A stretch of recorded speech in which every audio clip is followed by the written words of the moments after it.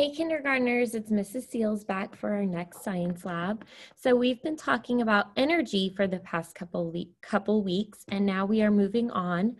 And for the next couple weeks, we will be talking about something called force and motion. So today we're going to start by talking about one type of force, which is called magnetism. So let's talk about magnets. Here, Target says I can explore interactions between magnets and various materials.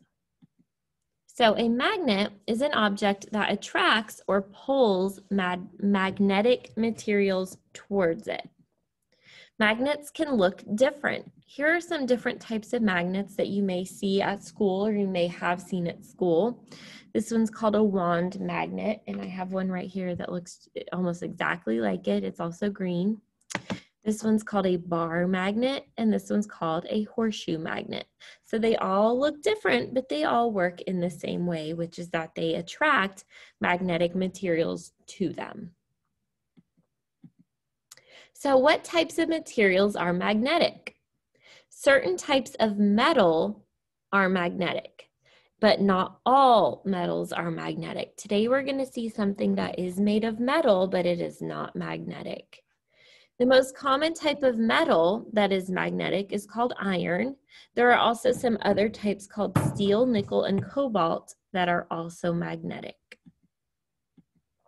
So what are some objects that are magnetic? A paper clip, a binder clip, screws, a bolt, and a nail. All of these things are magnetic. They are made out of certain types of metals that are attracted to a magnet. So that means they're magnetic, and we'll see that in just a minute.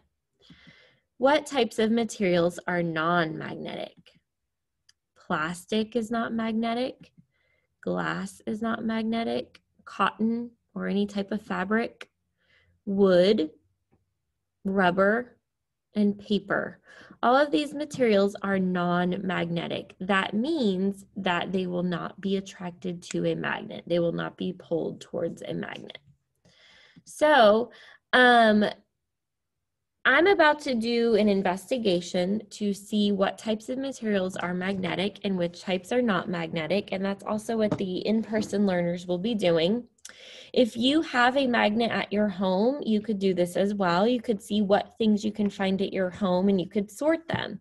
You could make a pile of things that are magnetic and a pile of things that are not magnetic. After you sort them, if you would like to take a picture to send to me, that would be great. A little safety thing, please make sure when you're using magnets that you keep electronics and credit cards away from magnets, because magnets can actually destroy these objects. So things like cell phones, iPads, tablets, computers, laptops, TVs, credit cards, all of those things can actually be destroyed and not work anymore if a magnet gets too close to them. All right, so please be safe. This is not required. This is something you can just do for fun if you want to, but I'd love to see what you find. So feel free to email me. Here's my email address. For everyone else, we are going to continue with a little sort. So right here, I have a sorting mat. And I'll kind of hold up so you can see this side of my mat says magnetic. This side of my mat says non-magnetic. And right here, I have a bowl of some different objects. We're not going to sort all of them, but we're going to sort some of them. We're going to test them out using my wand magnet and see which ones are attracted to the magnet and which ones are not. So I'm going to start with this popsicle stick. Okay, and before I test it out, I'm going to make a guess about whether or not this is magnetic. And my guess is that this is not magnetic because popsicle sticks are made out of wood. And I saw in the PowerPoint that wood is a material that is not magnetic. All right, so I am going to hold my magnet close to it. And I notice that my magnet does not pick up my popsicle stick. My popsicle stick is not attracted to my magnet. So that means my popsicle stick is non-magnetic. So I'm going to put it on this side of my sorting mat. All right, let me get something else. I'm going to try, what about a nail? All right. Now, I know that a nail is made out of metal, and I'm trying to figure out if I think that a nail is made out of a type of metal that is magnetic. And I think it is. I think I saw a nail in Miss Seal's PowerPoint. I think a nail is magnetic, so I'm going to try and pick it up with my magnet. Would you look at that? My nail is attracted or pulled towards my magnet, so that means it is magnetic. I'm going to put it on this side. Awesome. Let's see what else we have. What about here's a good one, a safety pin, like you would use on your clothes or something if they're ripped or have a hole in them. All right, so I'm going to make my guess first. I think that this will be magnetic. I think it will stick to my magnet because it is made out of metal, and I think it might be made out of a similar material as this nail, so I think it will stick to my magnet. Look at that, it is magnetic. It's stuck to my magnet. All right, let's do a couple more. Here I have a lid like to a plastic bottle. So, and I know that this is also made of plastic. It's a very hard type of plastic. And I remember from the presentation that plastic is not magnetic. So I don't think it's going to stick to my magnet. Let's find out. Are you ready?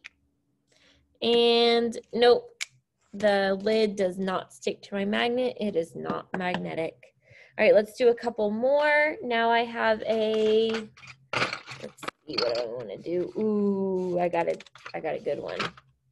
Here I have a quarter. Ready to see if it's magnetic. I'm going to make a guess first. And I think it is magnetic because it's made out of metal. So I think it will stick to my magnet. Are you ready to find out?